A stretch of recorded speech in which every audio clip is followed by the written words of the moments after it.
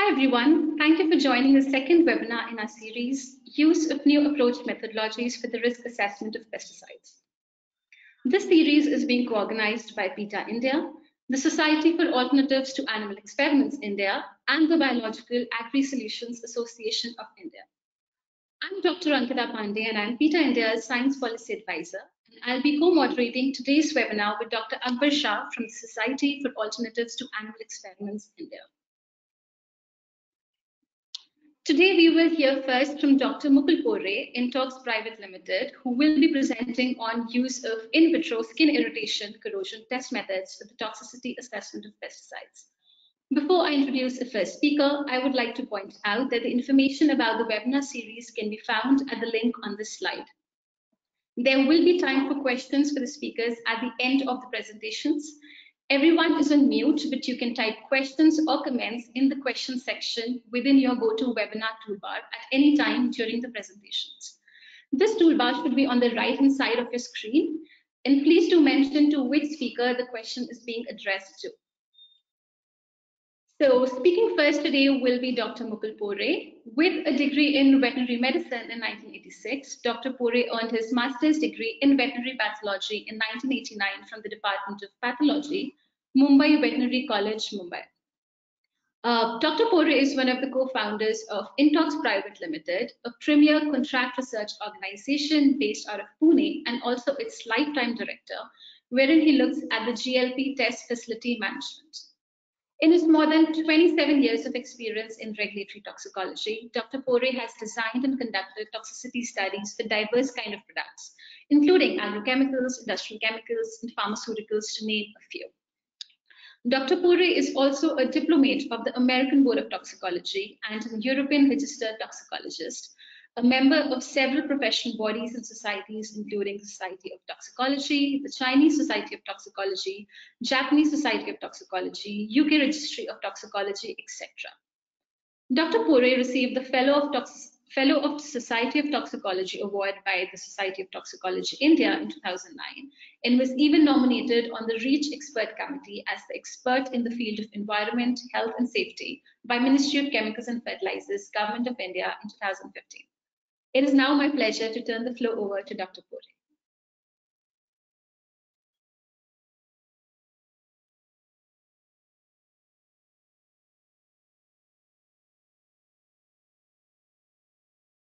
Dr. Pore, I think you're on mute. No, I think, yeah, it's unmuted. Yeah. Can you see my screen? Yeah.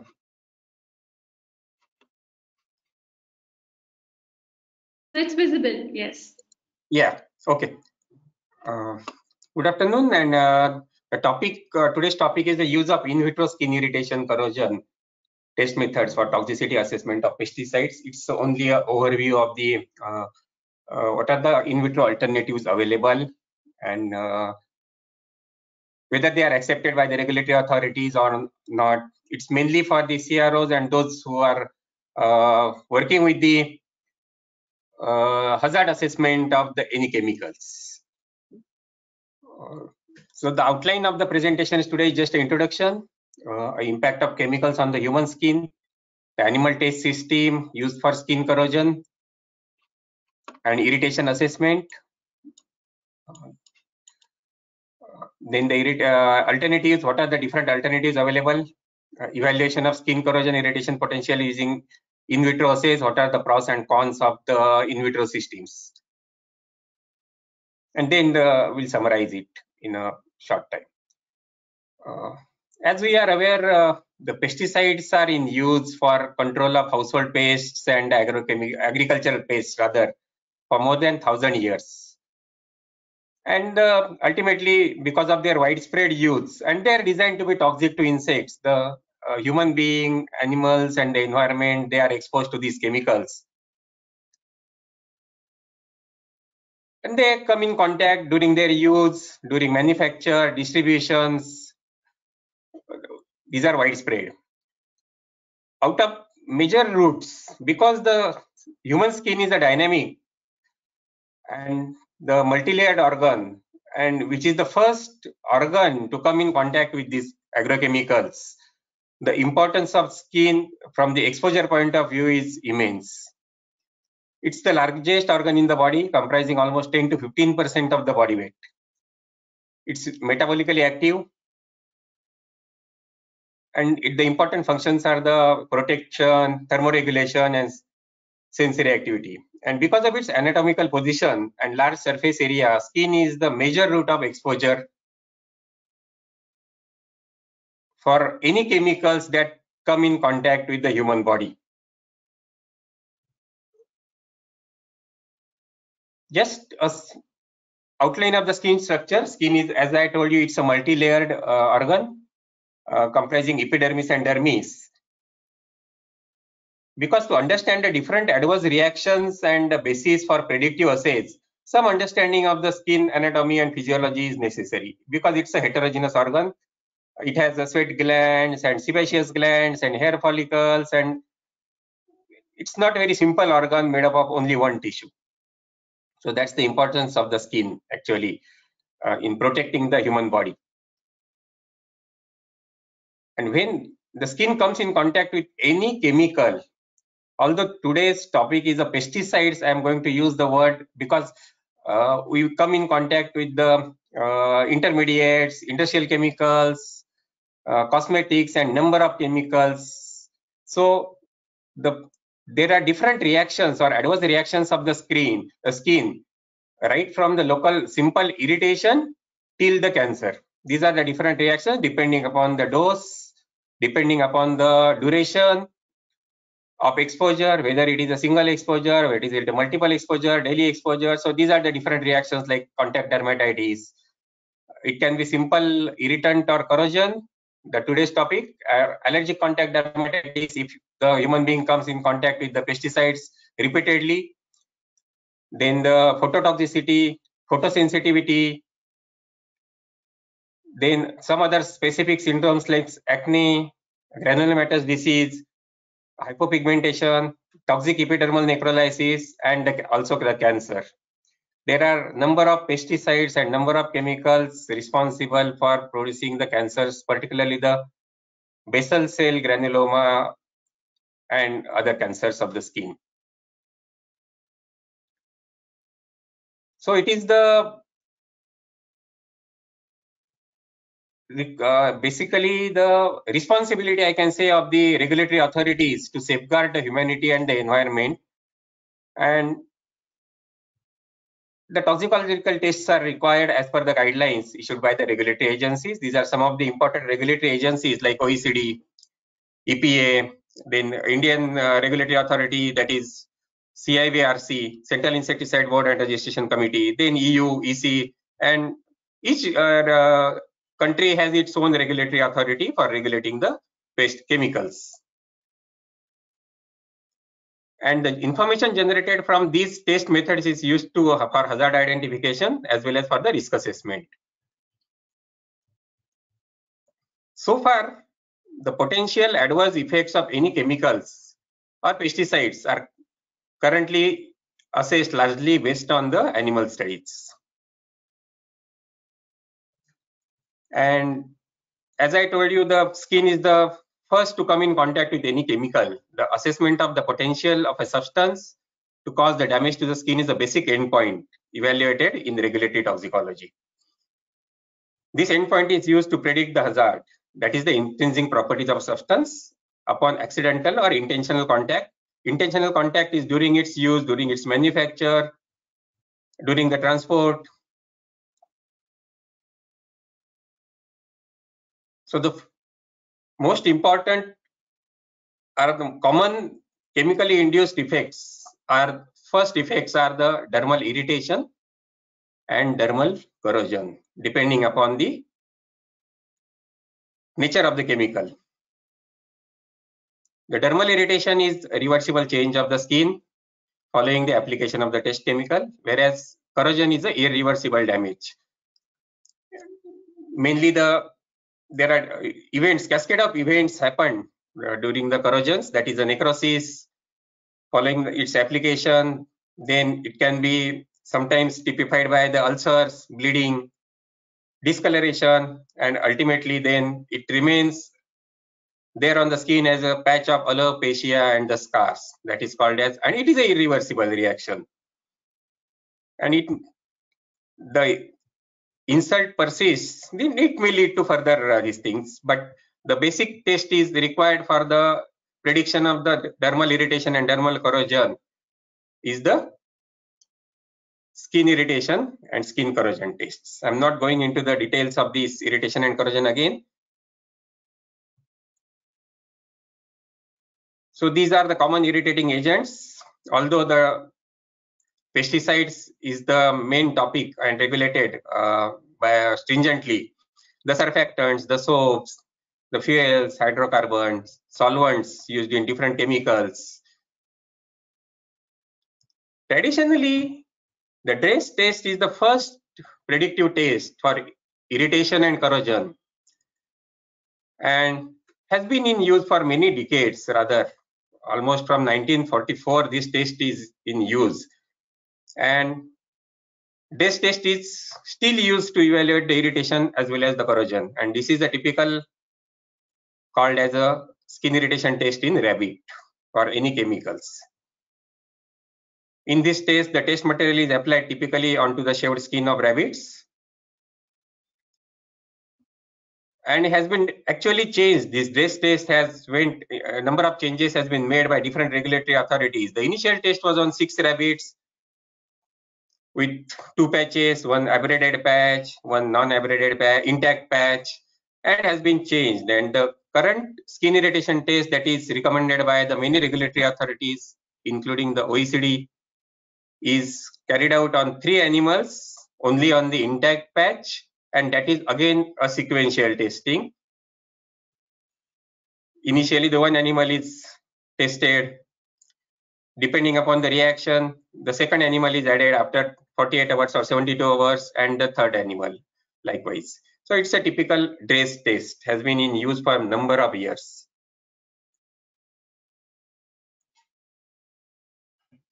After application of the 0.5 ml of the liquid or the solid chemical, the skin is evaluated for erythema and edema basically. That is a gross examination of the skin of the applied patch. And it is examined at immediately 10 minutes after application, 30 minutes after application, 4 hours after application, again in 24 hours, 48 hours, till the reaction persists, a maximum for maybe 14 days. Although this test is in use for a number of years, and there are limitations of this animal test, again, because the rabbit and the human skin have different physiological properties, and the responses to this test because of the abrasions and the occlusive application, which may be more toxic to rabbits than to human beings, and it is always been criticized for the over-prediction of the human skin irritation. And again, a debated ethical issue of the in vivo test concerns the animal sufferings and the discomfort of the animals. So what is the alternative? As we have seen that traditionally, the hazard assessments are conducted using the in vitro DRESS skin test, but recently, in vitro tests have gained the regulatory acceptance. Although in vitro tests are developed, unless they are accepted by the regulators, they will not be used by the scientists and laboratories. The motives to develop the alternatives are basically, first is a law, as I said. If the in vitro alternatives are accepted by regulators, and then the animal tests are ultimately removed from the regulations and people will not use. So law is the main important thing. Then ethics for research purposes, then some scientific reasons. Again, we will discuss in details what are the scientific reasons to develop the alternatives and to use the alternatives. Then the economy, of course, and the public pressure because of the ethical issues. It's not only for the skin irritation. There are a number of other tests where alternatives are developed. The Russell and Birch in 1959 gave the concept of 3 R's, that is reduction, replacement, and refinement. And this alternative testing or in vitro testing is the main thing to reduce the number of animals or even to replace the animals or to refine the animals tests. Some historical background for alternatives is the Marshall Hall was one of the first to address the issue of alternatives. And in 1969, the FRAME, that is Fund for the Replacement of Animals in Medical Experiments, was founded in UK. And again in 1981, the establishment of the John Hopkins Center for Alternatives. But the most important thing for acceptance of these alternatives by the regulatory authorities, the major role played by is the EQUAM, that is the European Center for the Validation of Alternative Methods, which was established in 1990. And EQUAM started the skin irritation validation study in November 2003. And just to tell the other details, that EQUAM has validated number of other alternative methods to the in vivo testing. In 2007, EQUAM approved 2 alternative tests, that is EpiSkin and EpiDerm, as a replacement of the in vivo rabbit skin irritation tests. Although EQUAM approved these tests, the regulators accepted these tests and included in the regulations in 2010. And now, in light of the mandates passed by the US FDA, that is the Food and Drug Administration, Environmental Protection Agency, then these are the major regulatory authorities, and the EU chemicals, in vitro alternatives are of immense importance for the future of toxicity testing. So there are number of regulatory accepted in vitro assays specifically for the prediction of the skin toxicity. OECD 439, in vitro skin irritation, that is the commonly used reconstructed human epidermis test. Then OECD 430, in vitro skin corrosion. OECD 431, in vitro skin corrosion. Again, some differences I'll highlight afterwards. Then OECD 432, it is for the phototoxicity. Again, the OECD 428 is for skin absorption.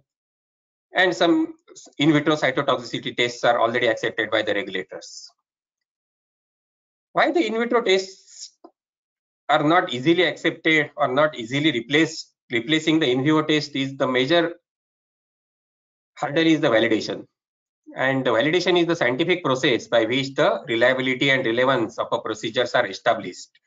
And unless the in vitro alternatives are validated, the regulators will not accept any in vitro alternatives. And validation is a very complicated and lengthy process.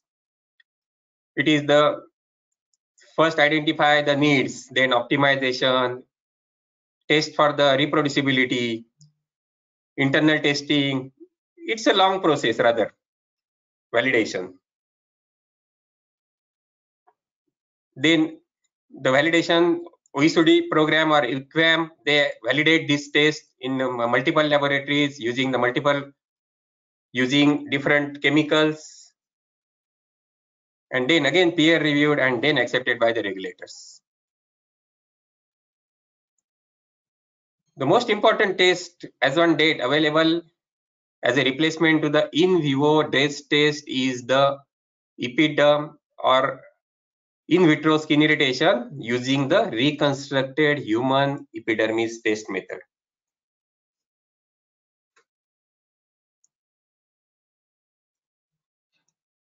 Here the OECD 439, that is the reconstructed human epidermis, and OECD 431, in vitro skin corrosion. The test system, that is the human epidermis 3D model, is the common.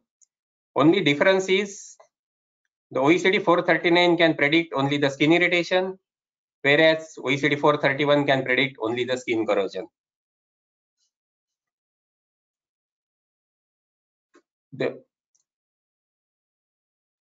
Just in between, there is a guidance document on the toxicology for the registration of pesticides in India, and these guidance documents specifically mention about 2 tests, that is the original primary skin irritation test in rabbit as well as the in vitro skin irritation. on the human epidermis test method. But the latest guidelines have started accepting the in vitro method very well. There is absolutely no hurdle, and this test very soon will be accepted by the regulators in India, whereas it is already in the regulations or accepted by the regulatory agencies in US EPA, EU, and all developed and developing countries.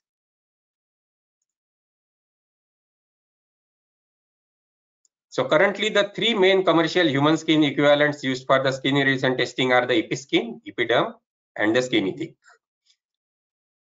These are basically this skin model or 3D tissue model is developed based on the in vitro test system of reconstructed human epidermis, and which the most important thing is which closely mimics the biochemical and physiological properties of human epidermis.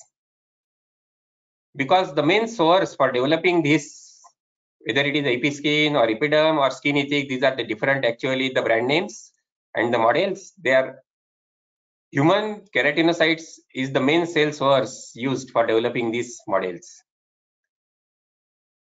And as I told you, originally this test is adopted by the OECD in 2010 and updated again in 2013, 2015, and latest in June 2021.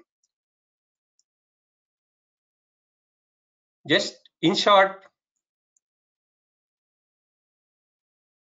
I'm not going into the details of each, but the basic mechanism is the human-derived epidermal keratinocytes are cultured to form a multi-layered, highly differentiated model just to mimic the human epidermis, which consists of the organized basal layer, then spinous and granulosa layers. And cell viability is the main criteria used to classify the chemicals, whether they are irritant or non-irritant, whether they are corrosive or non-corrosive.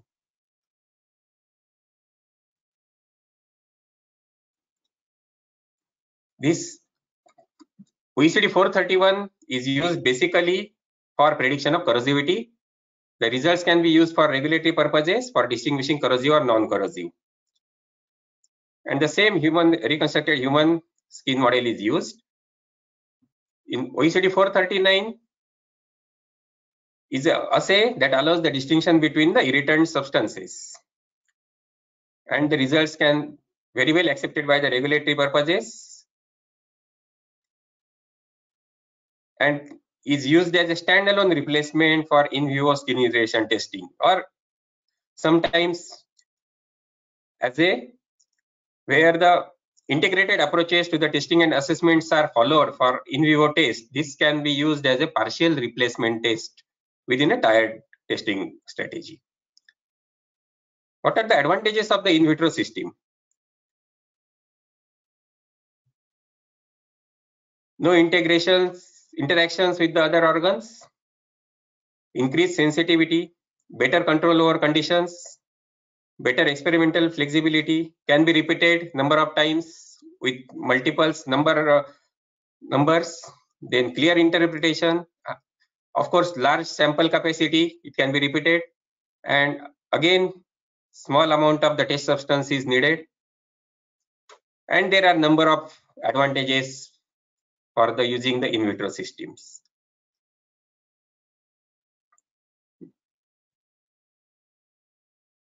To summarize, I can elaborate the mechanism and other things during the question answer session if anybody has.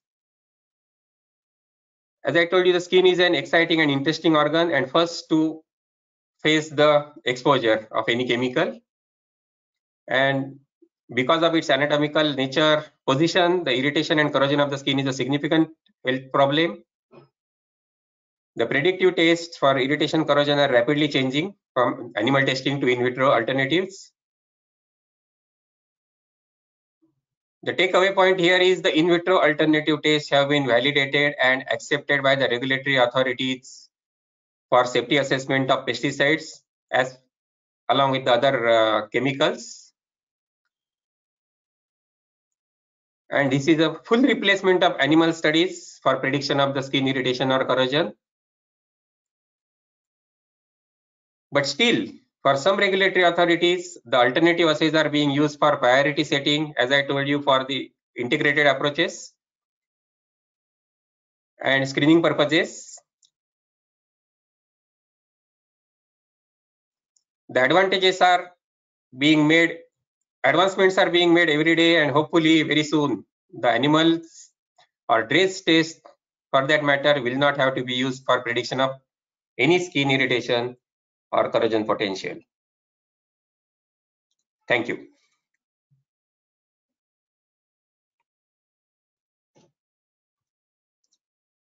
Thank you, Dr. Pore, for your very interesting presentation. Our next speaker today is Dr. AB Pant, who will be presenting some case studies using in vitro skin irritation corrosion test methods for toxicity assessment of pesticides. Dr. Pant started his research career over 32 years back at CSIR Central Drug Research Institute, Lucknow. He is an alumnus of IIT Roorkee, Uttarakhand, and currently serves as a senior principal scientist at CSIR-Indian Institute of Toxicology Research, Lucknow, where he's been working to create human brain-specific neurotoxicity and developmental neurotoxicity models using stem cells. Dr. Pant is also the lead GLP inspector for the Government of India and also serves as an expert for several regulatory bodies such as Bureau of Indian Standards, SUDISCO, FSSAI, ICMR, DST, to name a few. He is a member of several professional bodies and societies and has won several awards and honors, including the Vigyan Ratna Award of 2010, Shakuntala Amirchand Prize of ICMR, the National Bioscience Award 2012 by DBT, Professor K.D. Shetty Memorial Oration Award 2017 by the Indian Academy of Neurosciences, to name a few. He has been elected Fellow of Academy of Toxicological Sciences, USA, Society of Toxicology, India, Indian Academy of Neurosciences, Academy of Sciences for Animal Welfare, India, etc. In view of his outstanding credibility in toxicology, Dr. Pant has been included as a global toxicologist in the European and United Kingdom Register of Toxicologists. It is now my pleasure to turn the floor over to Dr. Pant. Thank you.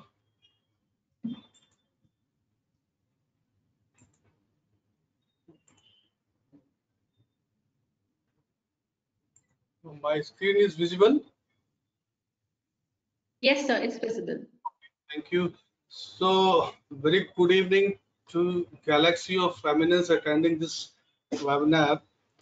And at the outset, let me express my thanks to the organizers, especially to Dr. Ankita Pandey, National Scientific Advisor, PETA India, for providing me this opportunity to discuss the regulatory requirements for such an important issue of human health and safety. Dr. Pore, a good friend of mine, made my job easy by elaborating many of the important aspects of non-animal methods currently being used in the safety and efficacy studies of chemicals and their ingredients, with a special reference to the skin corrosion and irritation. If you see that it is almost mandatory now that the testing for all range of products and their ingredients for their potential to induce the skin corrosion and irritation must be started from in silico simulations and then in vitro test methods. And the in vivo animal studies should be the last resort when the in vitro methods are not suitable for a particular type of chemical, or in vitro results are not adequate for classification of a chemical and the risk assessment. So that means only under these circumstances the animal models can be utilized. If you see that the OECD guidelines document on the ITA for skin corrosion and irritation clearly advocates the examination of existing data prior to jump on even to the in vitro experimentations. The document clearly states that whatever data either from epidemiological and clinical studies or the experimental data available should be examined first, and if not available, then the information should be gathered using non-testing strategies like the read across bridging from the structurally or biologically related molecules, etc. And if the data are insufficient to establish the safety, then only to start with this testing of using non-animal approaches. The OECD has already approved and adopted testing guidelines for in vitro testing to assess the skin corrosion and irritation. And it is a simple, in this slide, if you see that it is a simple schematic depiction of the top to bottom and down to top approach of testing of chemicals for the assessment of their potential of skin corrosion and irritation based on the existing information or the information gathered through in silico approaches. If a chemical is suspected to have a potential to induce skin corrosion, then a top to down approach will be applicable following OECD guideline 431. If chemical found to be corrosive in nature, if you see the red color, yes, then it may be evaluated further using test guideline 435 for sub-classifications amongst the corrosive categories. And if found non-corrosive, then it will be evaluated further for irritation potential using OECD test guideline 439. Accordingly, it will be labeled as an irritant or non-irritant. In a similar way, if existing data says the chemical is not suspected case of corrosive nature, then we have to start with the top to down approach using OECD guideline 439 and follow the path as depicted in the slide. Here it is depicted very clearly. And specifically for today's talk, I have restricted myself only on the reconstructed human epidermis test method for skin corrosion and irritation assessment following the test guideline 431 and 439 only. This slide is just to apprise you guys that a different type of reconstructs mimicking the human skin are commercially available and their sensitivities are different. So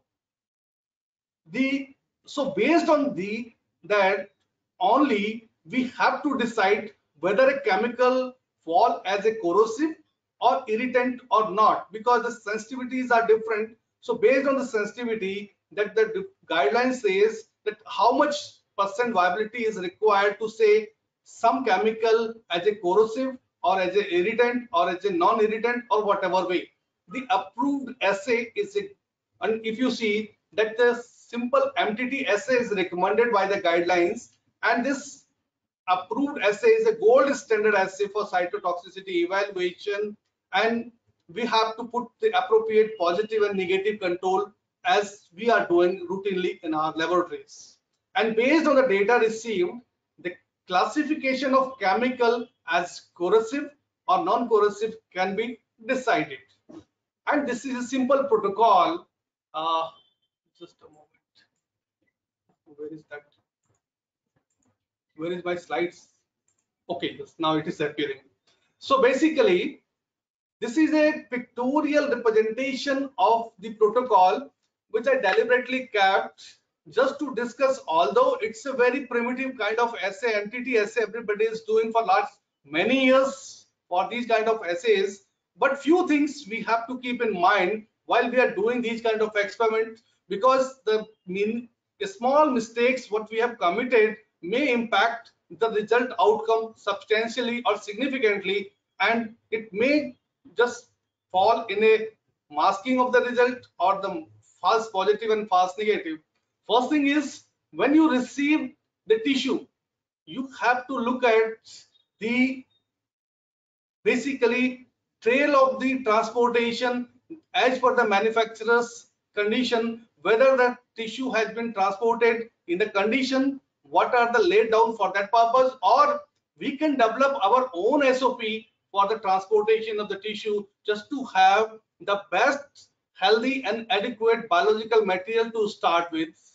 And then prior to start the experiment, we have to pre-incubate the tissue for 1 hour in assay medium just for the acclimatization of the tissue, because tissue will acclimatize in the test conditions, then only we can start. Then thereafter we will expose the tissue with the test item for 3 minutes, 60 minutes and 240 minutes. Those are the recommended time points by the regulatory agencies as per the guidelines. And thereafter there will be a tissue rinsing. After the exposure, tissue will be rinsed with the sterile PBS or the normal saline just to remove the test item from the surface of tissue. And then thereafter we have to dry the surface of the tissue by sterile blotting paper, and then we have to incubate this tissue for 3 hours with the test MTT tetrazoline bromide salt at a concentration of 1 mg per ml for 3 hours. And thereafter then we will extract, because this pale yellow tetrazoline bromide salt will turn to the crystal violet color crystals because of the succinate dehydrogenase enzyme activity of the mitochondria, and those crystals should be extracted from the tissue using the isopropanol extract for the 2 hours. And thereafter what we will do, we will take around 100 microliter in triplicate from the extract and put into the 96 well plate. So that means minimum 3 replicates will be required for each concentration or each group, and then we can take a OD of at 570 nanometers. But that again there is a clutch. If you see, 570 is written in the test guideline, but prior to take any absorbance you have to take a kinetics between 500 to 600 at an interval of 10 nanometers to ensure that yes, peak is coming at 570, or sometime what happened that peak will come at 550, 530, 540 depending upon the test item interaction with the MTT and the tissue. So that means we have to ensure that yes, we are taking reading or OD or absorbance at an appropriate nanometer, otherwise the reading will not be appropriate. Then if you see, this basically as I have said earlier, that the commercially there are many commercially available skin constructs in the market, and based on that the globally harmonized system made the classification of chemicals to keep them under the category and subcategory of corrosive and irritation. And I'll not take much time on this and next slides, as these tables are already available in the guidelines document to elaborate on the classification of chemicals. For just a quick note, for this EP skin model, if the percent viability is less than 35% upon 3 minutes exposure, the chemical will fall under the category of 1A corrosive, while if more than 35% following the exposure of 24 minutes, the chemical is non-corrosive. So that means if you see, again, as Dr. Pore said, that there are 3 epiderms are already there in the market and commercially available, and their sensitivity levels are different, and based on that the global harmonization system had made the different percent of viability to say some chemical is corrosive and non-corrosive. And if simply you look at the step 2, where if the viability is less than 25% in case of epiderm, it will come under the category 1A, while in case of skin ethics that viability should be less than 18%, while for the third one that viability should be less than 15% after the 3-minute exposure. So that means we have to keep it in mind that what kind of reconstruct we are using. Based on that construct only, we have to decide whether this chemical will fall under the category of corrosive 1A or 1B or 1C, or in what category it will fall. Because if we are not very particular for that, then we may make a mistake and that chemical will not fall under the accurate category of that particular. And if you see that, I think I can escape this slide as it pertains the simple information for the test system and assay as per the OECD guideline 439, which has already been approved and adopted for assessing the irritation potential of the test item using MTT. Simply, so that means in this slide we just want to show you that just what kind of negative control, what kind of positive control we have to put, and what assay we have to do. That is simply MTT assay. And if you see that in the guideline 439, if the mean tissue viability is less than 50%, it will fall under the category of irritant as per the prediction of the in vivo and category. And if it is more than 50%, it's a non-irritant. Now, here onward, just we will focus very categorically because if you see from this, we will discuss the few of the cases where the misinterpretation of the data may happen due to some of the minor mistakes, and it is quite often when we are getting percent viability more than unexposed or negative control group. It is simply phenomenon to understand that MTT assay, in MTT assay we are measuring the enzymatic activity of the mitochondria, not the absolute cell count. Simply, I will just try to elaborate on this. If supposing that we are exposing cells with some chemical, the chemical will go inside. What the cell will do? Cell will try to eliminate that molecule just to maintain its own homeostasis, and for which the cell has to metabolize that chemical, and for this metabolism the additional amount of enzymes are required, and enzymes are proteins, and protein synthesis requires the energy. Basically, protein synthesis is energy required process, and energy will be provided by the mitochondria. So what happened in the cells? The number of mitochondria will increase and the giant mitochondria will form. So against the control, in the exposed cells, the number of mitochondria will increase and the size of mitochondria will increase. So in MTT assay, what we are measuring? We are measuring simple the succinate dehydrogenase, an enzyme of mitochondria. So that means obviously if the concentration of the test item is subtoxic, so that means the activity of that enzyme will be greater than the when we compare with the control. So that means the value will go more than 100% viability.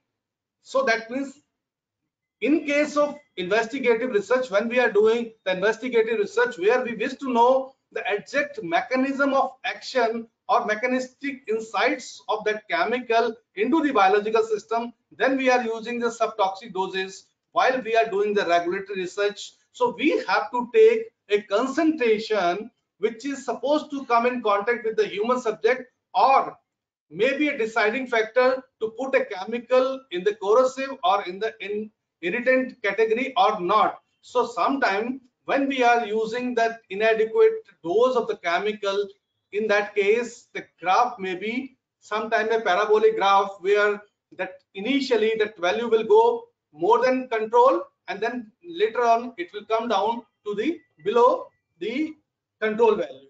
Okay, so what is the solution for that? So first solution is that to select a dose which is adequate and appropriate to reduce the detrimental effect onto the cell, or otherwise what else we can do? We can calculate the ATP numbers or ATP ADP ratio in the cells, because the commercial kits are already available in the market. So by that we can analyze, yes, based on the ATP and ADP ratio and ATP number, we can say yes, this chemical may fall under the category of corrosive or not, or irritant or not. So this is one thing. So that means the other condition is where if you see the MTT itself is interacting with the test item or with the tissue.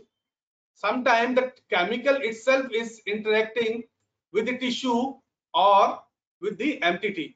Under these circumstances, where is my slides? Okay, yes. Okay.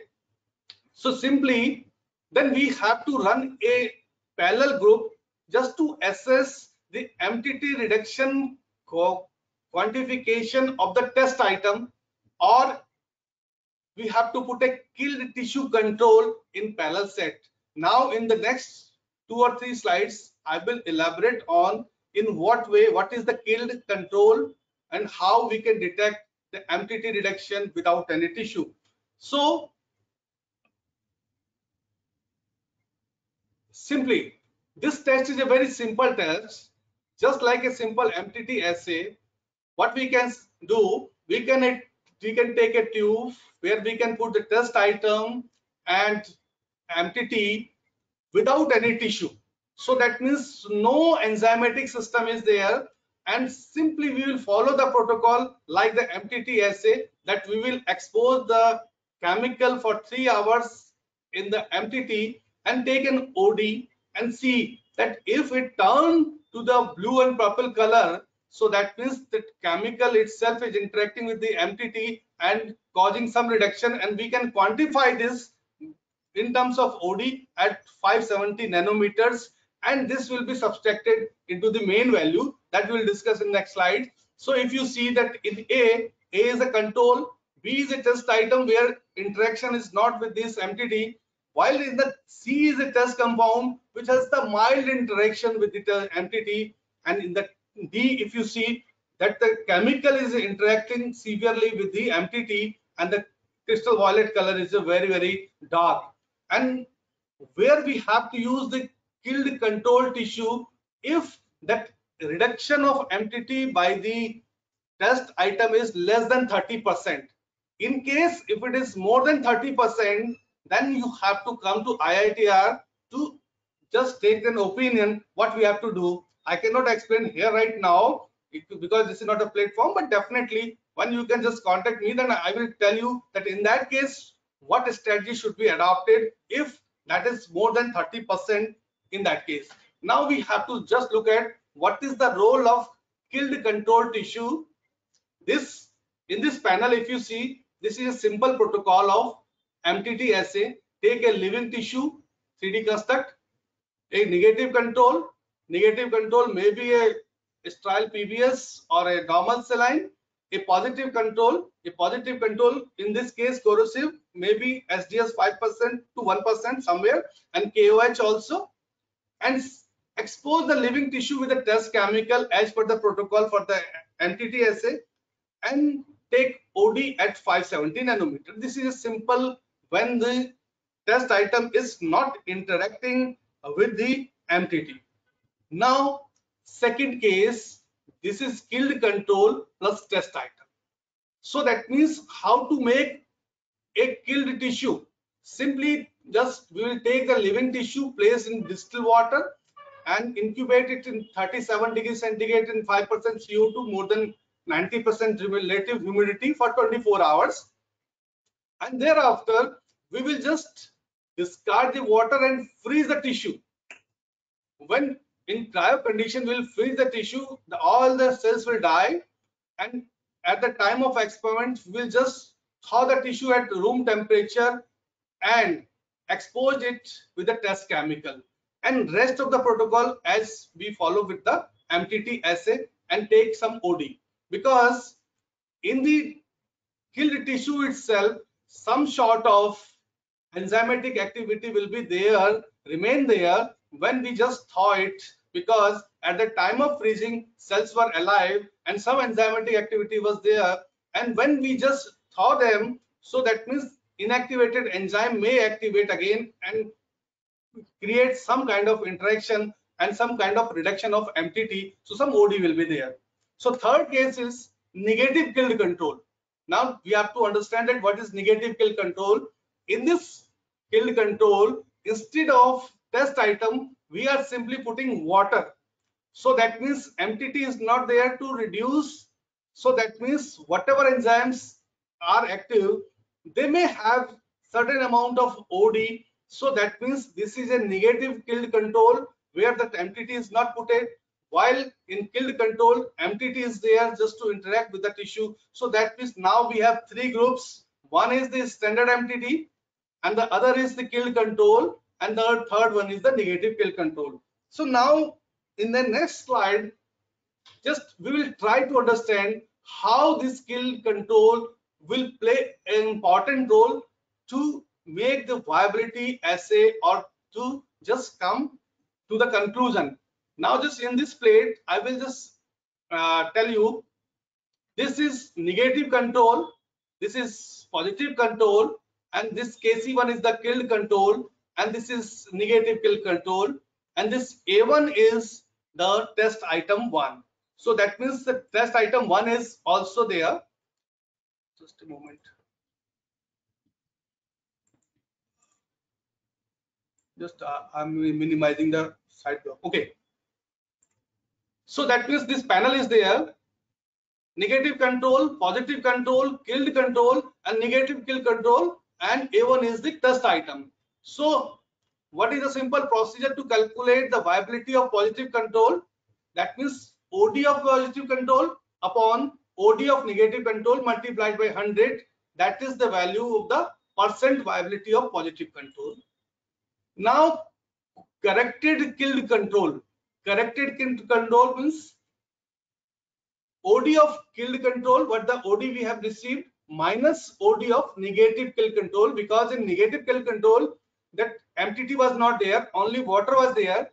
In the killed control, MTT was there. So definitely the OD of killed control will be greater than the negative kill control. So that means whatever OD will be there, that will be corrected killed control OD. Now we can calculate the percent viability of corrected killed control. That means OD of corrected killed control and OD of negative control. OD of this negative control into 100 can be considered as the viability of corrected killed control. Then again, now how we can calculate the viability of test item A? Simply OD of test item upon OD of negative control into 100. This is simple calculation what we are doing in the laboratory.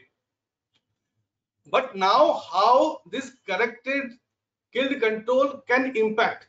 So that means corrected percent viability of A. Now we are putting some correction in the viability of test item equal to viability percent viability of A, actually what we got, minus percent viability of corrected kill control. So that means this value will be the exact percent viability, because now we have subtracted the corrected killed value which we got because of the interaction of the test item with the MTT in the live tissue conditions. So that means this is a complete one set of calculation, and we have put it 3 replicates. This is NC2, NC3 is the 3 replicate. So that means everything is in 3 replicates. So now we can calculate the mean corrected percent viability A. How it will be calculated? Corrected test viability 1, 2, and 3. All the 3 replicate upon 3. So this will be a mean value, and then we can calculate the SD of this. So if you see from this 4th panel, we can simply calculate the percent viability of the test item. Okay, but after this corrected, the value will be different. How it will be different? In the next slide, I will explain that. I have put this slide just to elaborate in that how this killed control correction can impact the ultimate outcome of your decision. So if we simply see that this is a test item A, killed control, OD of the killed control was somewhere 0.473. That means killed control OD means that simply that tissue is interacting with MTT and giving some kind of reduction to MTT, so that OD is there. And this is the OD of negative killed control. Negative killed control means where the MTT was not there, only killed tissue was there. So that means some OD is still there, that is 0.190. So corrected killed control value will be A minus B equal to C. That means this is the actual OD because of the MTT reduction due to this killed tissue. Okay, So that means what the enzymatic activity was there in the killed tissue and interacted with MTT. This is the corrected value. And now this is simple negative control OD. What OD we got without any test item, without anything, only in the tissue. And non-corrected sample AOD. Test items OD non-corrected is 0.927. Now corrected KC value, corrected killed control value is, what is this? This is 0.283. Corrected sample AOD is D minus C. This is C and this is D. So that means now corrected value is 0.644, while non-corrected value for OD of test item was 0.927. You may be confused. Just to reduce this confusion, I cannot say that to avoid this confusion. Just to reduce this confusion, I have put it one graph which will further just explain you how this correction can change the decision. If you see the percent cell viability without killed control correction, this is the OD of your test item, this is the OD of negative control, multiplied by 100, your viability is 56.5%, and above to 50% is non-irritant prediction. That means if the viability is more than 50%, your test item is non-irritant. So prediction is non-irritant. Now under second scenario, the percent viability with killed control correction. Now correction is put it there. So after correction, what is the OD of your test item is 0.644 upon negative control OD is 1.64 into 100. That means percent cell viability is somewhere 39.3, which is under the category of irritant prediction. So that means if you have put it the killed control, that means it has changed the prediction or the fate of chemical from the non-irritant to the irritant category. So that means now you can see that how it is important to keep in mind whether this compound test item what you are just going to test is having some sort of interaction with the test, this entity, or any sort of tissue interaction. In the next slide, I will explain that how the test item can interact with the tissue also, not to the entity only. So that is the case of coloration interference. Say for example, if your test item is having some kind of color which can stain to the tissue or interact with the entity, so that both the conditions are come together, maybe the test item can interact with the entity to reduce it without any biological activity. Second is that the test item can stain or dye to the tissue itself, so that means interaction may affect the biological activity of the tissue. So under these circumstances, how you can come out? So here, instead of putting one killed control, beside that you have to put a living entity control also. Living entity control and killed control, both the controls will be there, and under which circumstances these controls will be there. So living entity control will be put it there where the color test item is not interfering with the entity. In case that the test item is not interfering with the entity, it is only interfering with the tissue. That means it is staining to the tissue. So that means we will put only living entity control where the color test item is interacting with the entity as well with the tissue. So we have to put both killed control, and in the killed control we have to put two controls. One is the killed entity control and killed entity negative control, as well as the living control. It will be a lot of jargon for you, so that's why I have kept 3 consecutive slides just to make you understand that in what way you have to deal with these kind of situations. So this is the first conditions where the colorant is not interfering with entity. That means that colored test item may interfere with the tissue only, not with the MTT. So in that scenario, in what way we can handle it? Simply negative control, positive control, and this is living control. LC1 is the living control and A is the test item. Again, they are in triplicates. So first we'll discuss about the one replicate, and in the same way second replicate and third replicate, and that will take the mean. Okay. So simply, as in the last slide, we have calculated the percent viability for positive control, OD of positive control upon OD of negative control into 100. So that will give the percent viability of the positive control. Then percent viability of living control. Percent viability of living control, that means OD of living control upon OD of negative control into 100. Okay, so that means living control is what? Living control is that we are putting simply a living tissue without any MTT. That means test item is there, but MTT is not there. So that means if some OD is there, so that means that OD is because of the interaction of the chemical with the tissue, that kind of reduction is there, and that kind of color is reflecting or as a OD. So that is the viability of living control. Then viability of test item, OD of test item upon OD of negative control into 100. Simple calculation what we are doing in the laboratories. Now corrected percent viability of test item. That means percent viability of A, third panel, minus percent viability of living control. So simple.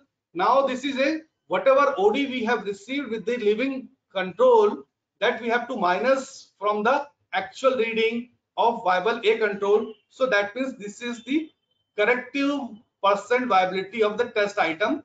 And just to take a mean corrected, we have to just take the value of all the replicates and upon 3. So that will come the mean, and then we can calculate the SD value. Okay. So this was the case where that test item is interfering with the tissue but not with the MTT. In the next slide, case is little bit complicated, where the test item is a colored test item which is interacting with the MTT and reducing it without any tissue, and at the same time that chemical is also interacting with the tissue and giving some OD. So now we have to subtract the two ODs, that is one with the living control and one with the killed control. So that means there are situations something like that. So this is the negative control, positive control, living control, and the third one is killed control without MTT. This is killed control without MTT, and this is killed control with MTT, and this is the negative killed control. So that means we have to calculate the OD of all these four and then subtract. So how we will do? I will try to just convey this message, even if I have just kept one another slide to make it more simple. First I will try to just elaborate in this slide, and if it is confused, then we'll go for the next slide and then we'll try to convey it.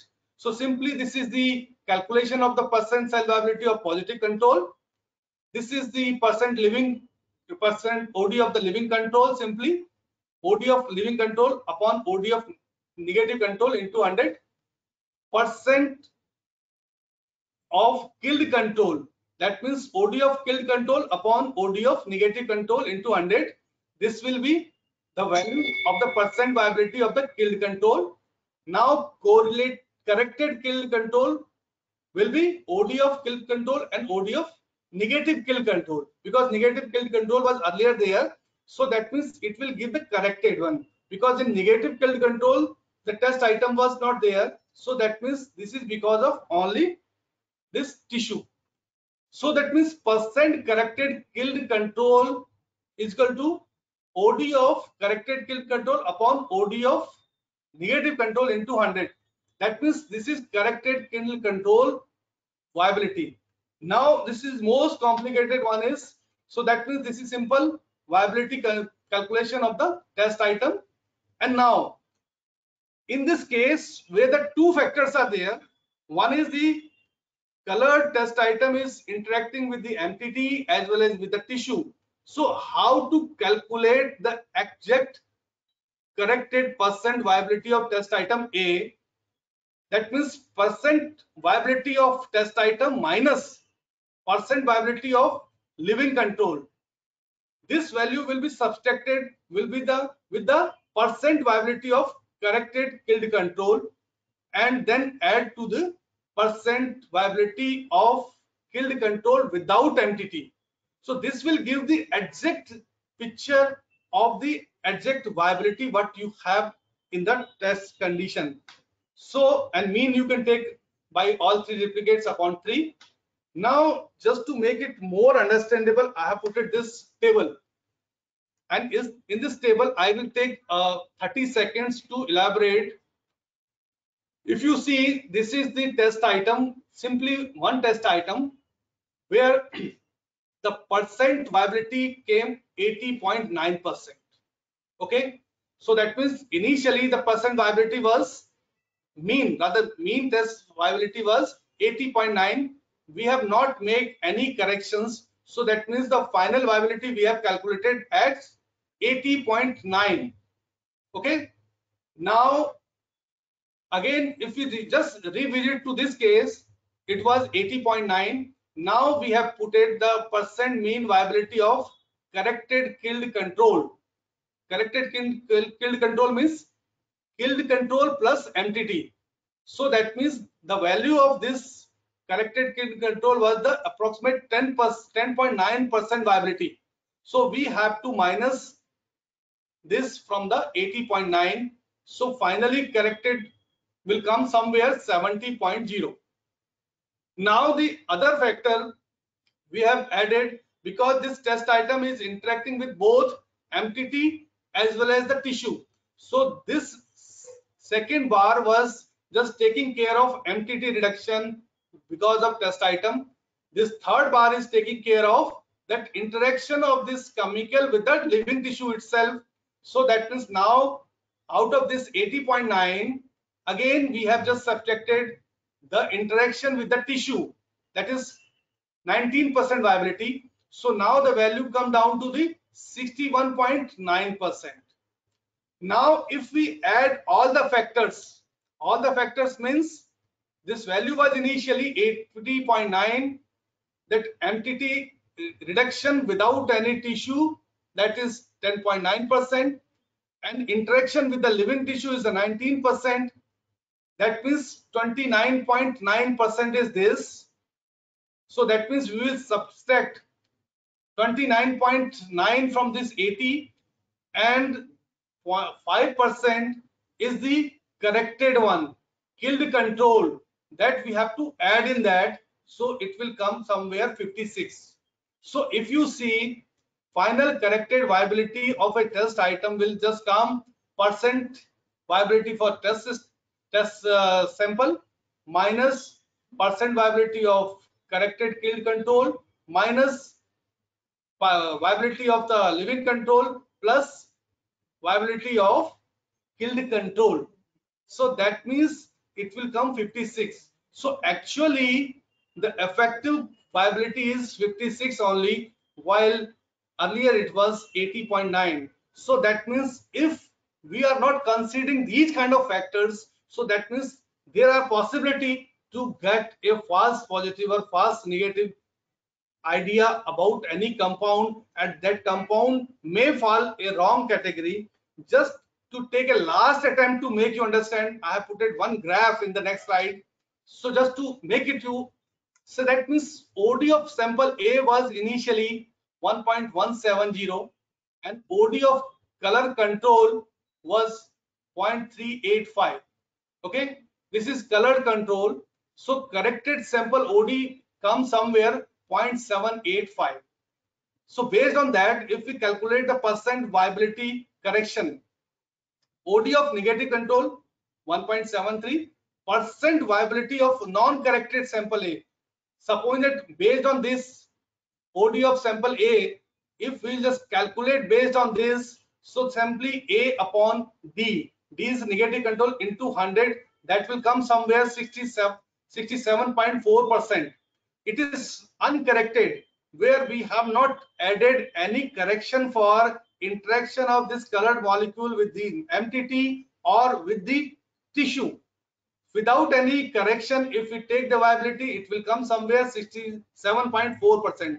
Now, if we add the correction, because for the test item correction interaction with the MTT and with the tissue, OD of color control was there, correction was there, 0.385. If we make this correction, percent viability of corrected sample A, that we see this one upon D is 45.4. So that means percent viability after correction reduced to the 45.4%. And if you see, in first case, the chemical falls under the non-irritant prediction, non-irritant category, because the viability is 67.4%. But if you made the corrections, then after correction, this will fall under the category of irritant. So that means we have to be very careful that chemical is interacting with the test tissue or with the MTT, and if they are producing some kind of reducing conditions and some OD, that OD should be considered as a background OD, and it should be corrected in the main OD of the test item which we have received with the all test conditions. Now in case 4, I have put it another conditions where we can have some sort of problems.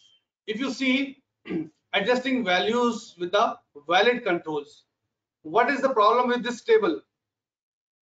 Negative control is OD is 1.665, which we can consider as 100% to calculate the viability for others. But the problem is the SD value is 18.5%. SD value 18.5% is very high SD. It shows that the triplicate what we have used, they have the variable OD, maybe a wide range of variation in the OD. That's why this high value of the SD percentage is there. And if you see the positive control, this percentage is 21.8 and SD is 3.3. Test item A, 54.6% viability. And if you see that again, the SD value is 37.1. That means the values of replicate might be very much variable. Because of that, this huge variability in the SD is there. And fourth is the compound B, where the viability is 51% and the SD is reasonably good, 6.5. So we can consider. So what is the problem in that? Problem is, if you see, if we just correct it, because we are just calculating cell viability with the OD of negative control, so that means the replicates what we are using to calculate the percent of the other test item should be very close. And if you see, if we make a correction, this negative control value is 2.023 and now SD is 3.2. Simply we have corrected this value. That means now OD of negative control is reasonably good. 3.2 shows that all the 3 replicate ODs will be very near. That's why this percent variation is only 3.2.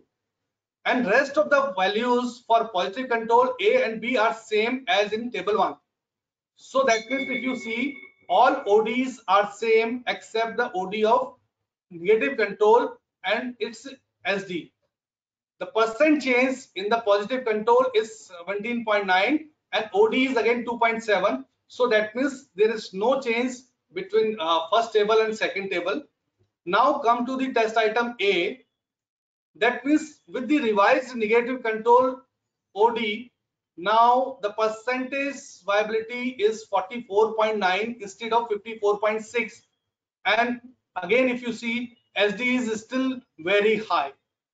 And in case of B, test item B, it was in first table 1, it was 51%.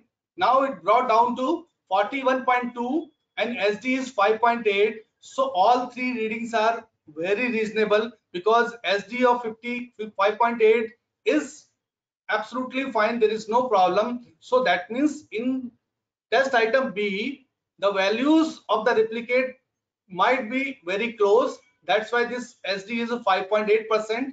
But now if you see this item B just came under the category of irritant, while earlier it was in non-irritant. Earlier it was 51% qualifying for the non-irritant. Now it is irritant, and the test item A is still in controversy because this test item is replicates are not in accordance to the value. So that means something gone wrong with the replicates. That's why this much SD value is there. So now we have to take a judgment. We have to be judicious whether this test item A is considered as irritant or not, because value is falling in the irritant category 44.9, but the SD value is 29.8. So under these circumstances, we have to just look at the sample under the microscope for the integrity of the tissue and so other sort of disturbances there, because it is quite possible that the test item is a viscous material, adhesive material, or the tissue is damaged or something happened. So that means that is one thing. Second thing is, if even in microscopic observation everything is fine and you have conducted the ATP-ADP ratio assay or ATP quantification, that is also fine, then what to do? Then under these circumstances you have to go with the in vivo test, because earlier we said under the circumstances where the in vitro assays are not conclusive, or with the test item, specific kind of test item where we are unable to make any decision for any test item using in vitro assay, then only we can go with the in vivo assay. So here in this case we can take the help of in vivo assay if, I'm putting again, if the other microscopical observations and other in vitro assays are inconclusive. Then the other situation I have put it here in this slide. If you see that, is there anything is wrong?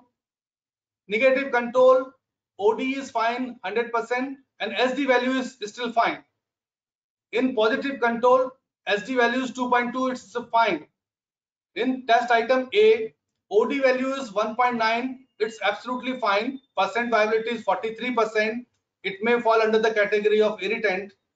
And in test item B, this OD is 19.9. So that means some issue might be there with the replicates. That's why this kind of reading fluctuation is there. For test item 3, that the OD, this SD is fine and OD is also fine, and this percent viability is fine. So it is clearly fall under the severe category of corrosive nature. Okay. So from this table only we could see that test item B has some issue. But now when I'll click and something will appear, then you will realize that many things is not okay in this slide.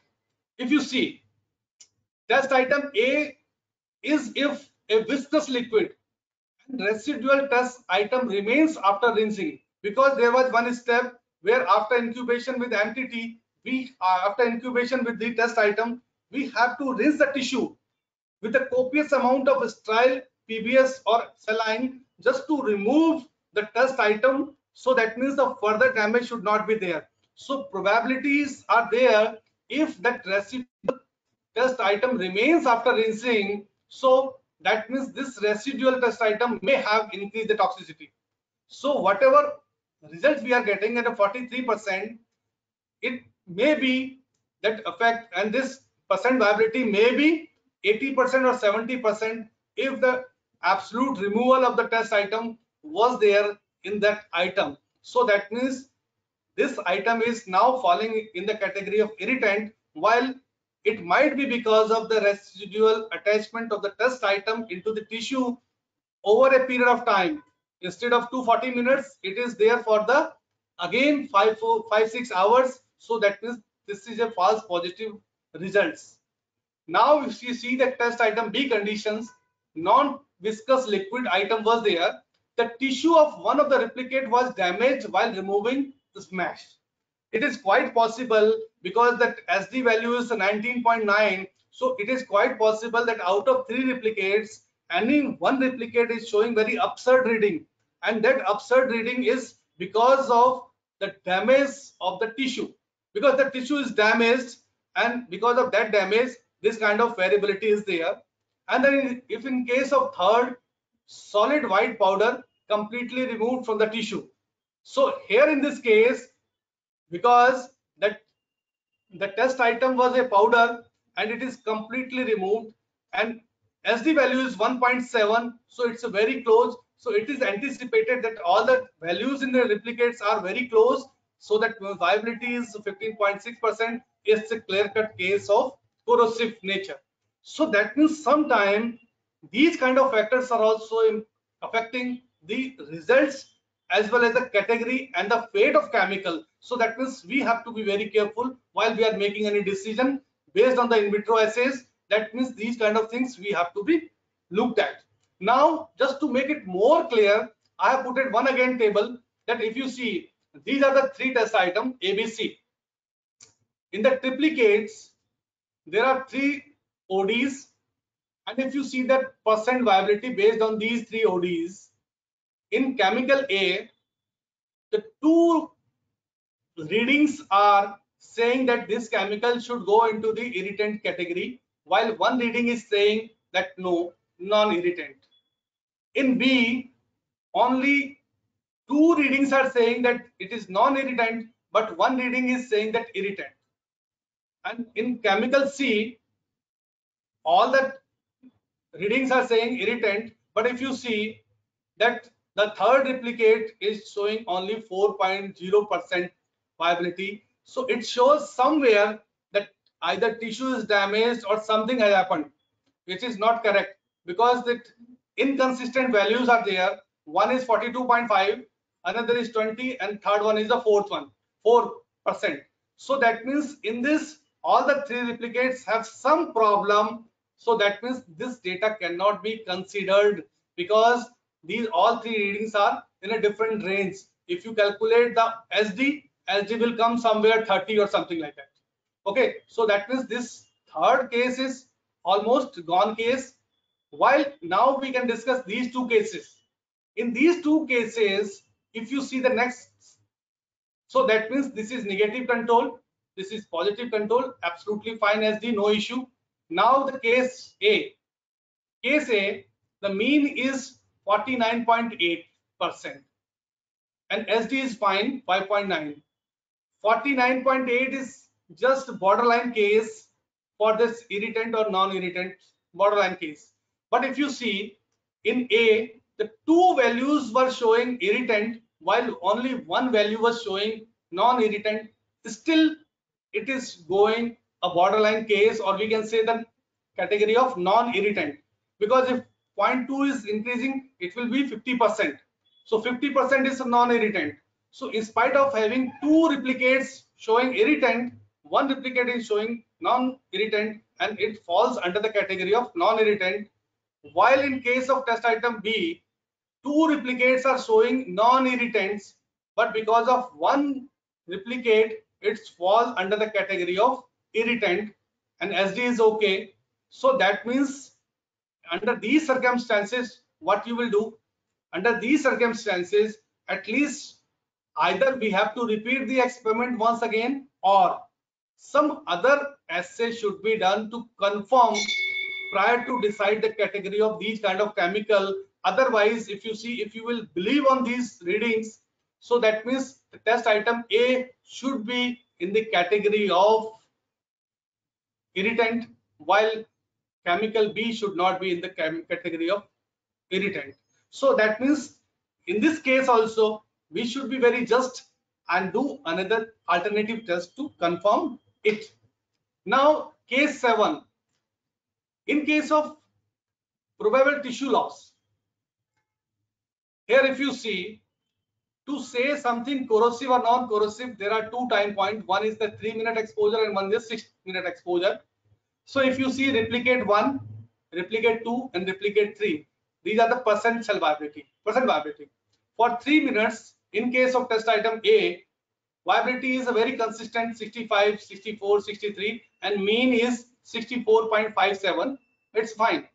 For 60 minutes, if you see, in replicate 1, 3.2, another is 18, 15.2. So 18 and 15.2 are reasonably okay, but 3.2 is not okay. There might be some problem with the tissue. Maybe some tissue damage is there, or as I've discussed in the previous slide, some that test item is a adhesive type of material that is stick to the tissue, or some corrosive material which corrode the tissue for 60 minutes, because 60 minutes is a quite long time. In that 60 minutes of time, the tissue is completely damaged by this test item or something like that gone. And if you see, the mean is 12.13, so that means this is the case. In the test item B, for 3 minutes, 62, 60 and one is a 2.5. So that means this 2.5, which is obviously either it is a man-made problem, or it's a human error, or some tissue damage, or something has gone wrong. So we have to look at or do the root cause analysis why this reading is 2.5. Based on this, we cannot make any conclusion because reading is a 41.6. And if you see in 60 minutes, 32.17. So based on the global harmonized system, this chemical falls under the non-corrosive category, while there is some problem is with the 2.5. So we have to look at, and chemical C is a clear-cut case of fine. Everything is fine. SD is very low, and this is a complete non-corrosive, non-irritative. But compound B, if you see, compound B, the SD value for 3 minutes is so high. So that means this value cannot be considered. In the test item A, for 60 minutes, the SD value is too high. So under these cases, we have to review. Either we have to repeat the experiment or we have to do some alternative, because cytokine assays are also approved and adopted by OECD and other agencies. So we can do the cytokine analysis, pro-inflammatory and anti-inflammatory cytokines and other assays. So that means we have to look at. And probably this is the last slide. And in this last slide, if you see, so based on that, I do trust that all the stakeholders are working hard to develop the non-animal system for evaluation of the chemicals for their safety and efficacy using the adverse outcome pathway analysis, which is one amongst the comprehensive approaches people are using to link the cellular and molecular events to the events of regulatory interest. Today, we have high throughput methods in 2D and 3D cultures and organoid systems using stem cell iPSCs, primary cultures, immortalized cell lines of human and animal origin, and of course, strong machine learning and artificial intelligence to handle the huge amount of data for prediction prior to start even the in vitro experimentations. So starting from the source of exposure from the environment to the final impact on individual population and community and ecosystem can be assessed without the use of laboratory animals in the primary screening of chemicals. So that means if you see in this slide, high throughput assays are available up to tissues and 2D cultures that can predict up to the value of organ, and the 3D construct and the organoids and organ on chip that can give the information up to the population level, and the computer simulation can just do the work starting from the molecular initiating event to the community effect. So that means these kind of adverse outcome pathway analysis are very, you can say, promising and adoptable approach even by the regulatory agencies, and even OECD has just carried out these kind of adverse outcome pathway analysis in a big way, and they have identified more than 600 stressors and leads, and that if you see that their huge setup is there with the OECD also. So perhaps this is my last slide, and I would like to thanks to all the listeners and attendees for patient hearing to this talk. Thank you so much. Thank you.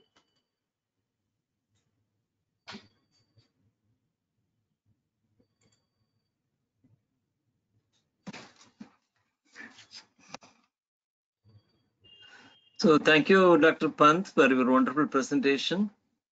And you could introduce some several checks and balances to make the data finally valid in terms of MTTSA. So it is brilliant, and you could think of all the issues that are concerned with the MTTSA, and you will be able to bring out the other essential controls that will resolve the issue. So thank you so much for your very brilliant and wonderful presentation. So now I am Dr. Akbar Shah, the General Secretary of the Society for Alternatives to Animal Experiments, and also I am after retirement I am now the research coordinator at National College, Tiruchirappalli. Well, I am asked to be the moderator for the question and answer session or the discussion after the presentation by the two experts. So let me check if there are questions in the question box. I think there are one or two, like Nageshwar has asked a question: why do we need to do both the studies, the skin irritation and corrosion testing? Anyone? I mean, I know the answer, but I would like either Dr. Pant or Dr. Pore to answer it. Why do we need to do both studies, that is irritation and corrosion? So I should respond? Or Dr. Pore, you will respond, or I should respond? Yeah. Please, you can answer. Yeah. So basically, if you see that corrosion is irreversible changes, so that means a chemical one just cause a damage deep into the tissue in all three layers of the skin, and irreversible changes. So that is something different. While irritant is the reversible changes where the erythema, edema, and pyrexia is there, which recover after few hours of time. So that means the classification is required, because that irritant can be utilized up to a certain concentration if the beneficial effects are greater than the adverse effect, while corrosive materials are not advised to use in the public at all. That's why that both the tests are required to conduct separately.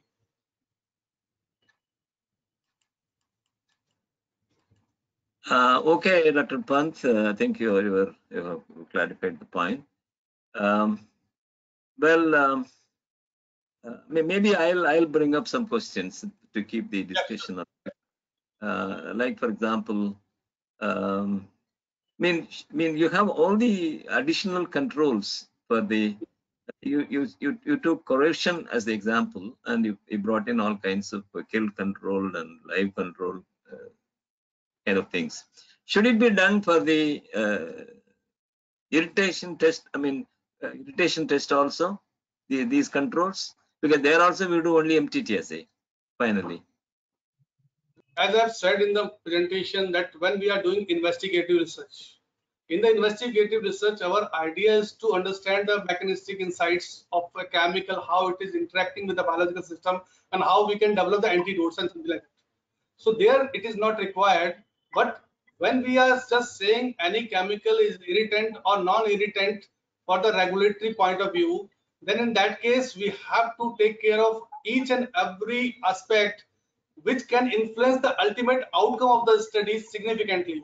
Because if, as I have said, a compound which is a non-colorant, it is a simple white color item, but when we just mix it with that culture medium or in a aqueous solution, it gives a color, and that color is interacting with the tissue itself or with the MTT. It reduces MTT itself.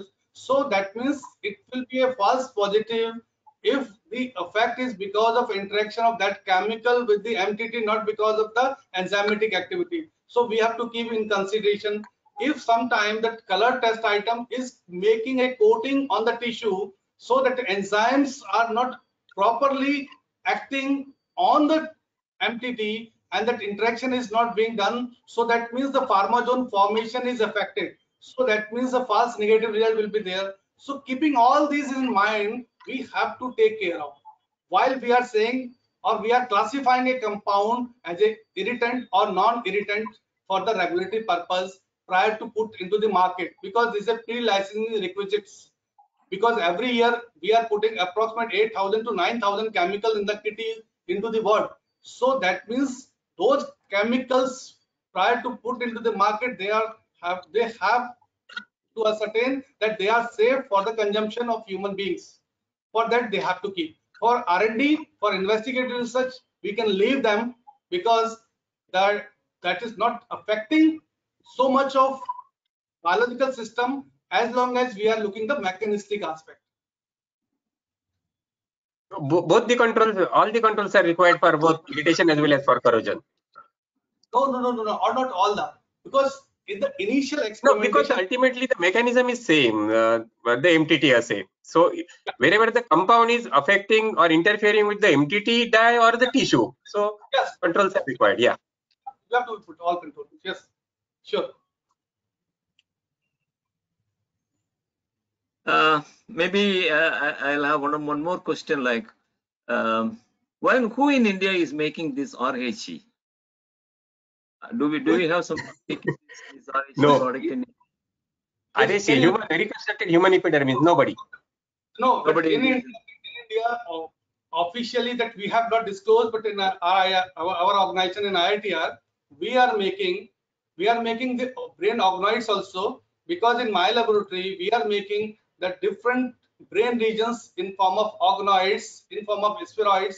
We have made the dopaminergic organoids, cholinergic organoids, and dopamine and benzodiazepine organoids for our R&D purpose. In the same way, we have a full-fledged photobiology laboratory where we are just constructing this 3D model for the human reconstruct that we are making, but for this R&D purpose, and we are working on it, and probably in very soon we will be in public domain for the regulatory purpose also. Okay, I'm not great. right now because of some technical reasons, but we are very close to disclose it into the public domain. And it should be accepted by the OECD again, because Yes, it should be validated, perhaps. It should be validated. Yeah. What is the procedure? So it will be commercially available for all the stakeholders. Yes. Yeah, great. Yeah. We have to understand first that what is the procedure to make a guideline or to accept by OECD. First, you have to have a strong hypothesis to work with. Then you have to generate the data, and then intra-laboratory validation, inter-laboratory validation, then the blind review of the data by the many countries, then just address the issues of them, and then resubmit the data for the open review. After open review, it will be a draft guideline, and then it will be approved as a guideline. So that is a several ladders in between. So you have to follow all them just to make it adoptable and approved guideline. So we are very close to that. Very good. Thank you. Wish you all the best. And I wish there is a product comes up in India so that people will have easy access to the material. Otherwise, it has come to abroad countries. And otherwise, there is one issue also, because what the tissue we are getting from the outside, that population is not mimicking with the Indian population, because our skin type is different, because our falling in the category 3 to 4.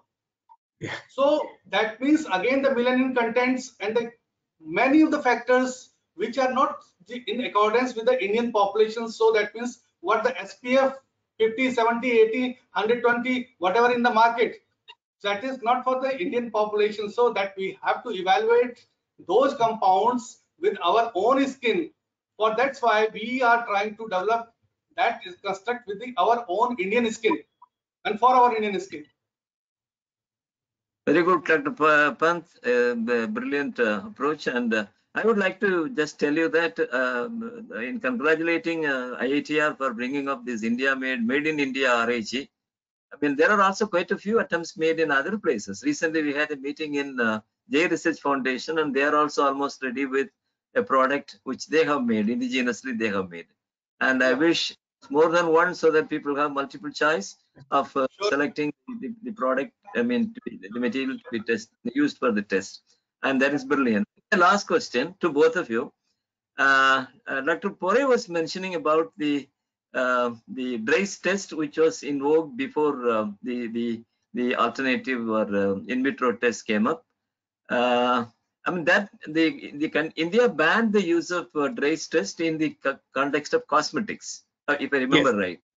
And is it applicable to pesticides also? No, it's it is still there, still in use. I mean, it's still in use for the pesticides. Yeah, for pesticides. Okay, that's it. For cosmetics, all animal tests are banned for that matter. Not only this one, except in vitro. Only in vitro test is allowed for cosmetics. Okay. No animal test. So, from Dr. Pant's point of view, if all these kinds of added controls are not ultimately resolving the issue, finally, perhaps you may have to go back to animal testing. That was our conclusion. The animal test would be only DRACE test or any other test.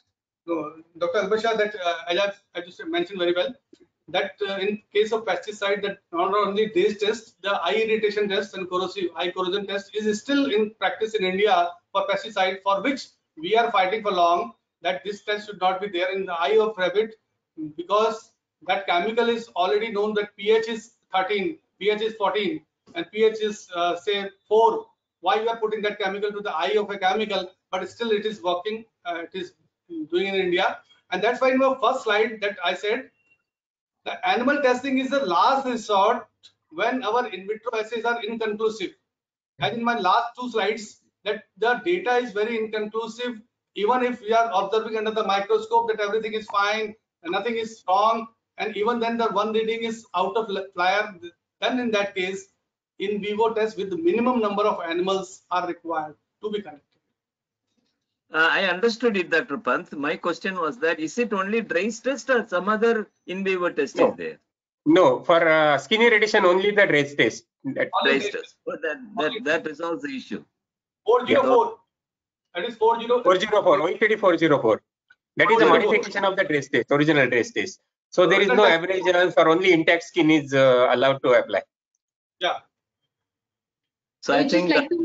Add here, Dr. Albasha, just adding here, like even if you've seen the CIB-RC 2017 guidelines, it does provide a lot of waiver opportunities on the basis of physicochemical properties, technical feasibility, like how Dr. Pant said that if the pH is less than 2, more than 11, we know that it's going to be a corrosive.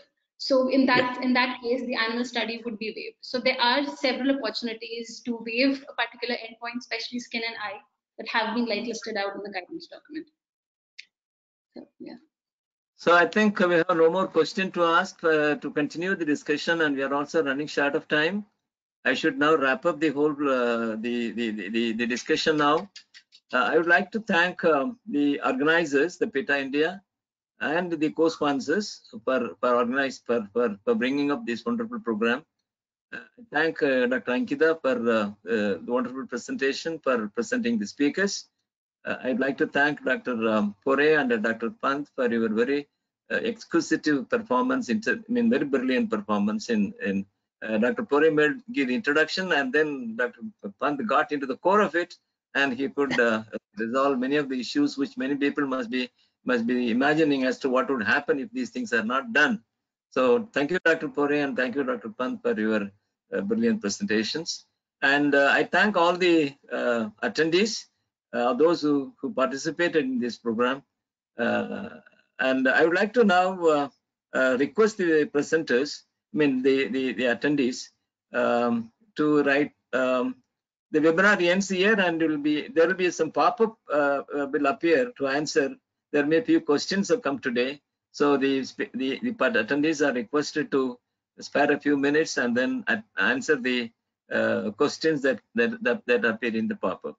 So with this brief sum up, I would like to thank all of you, presenter, organizers, speakers, participants, for the wonderful evening. I wish you all the best and a wonderful day to enjoy the rest of the day. Thank you so much, and we call it a day. Thank you. Thank you. Thank you.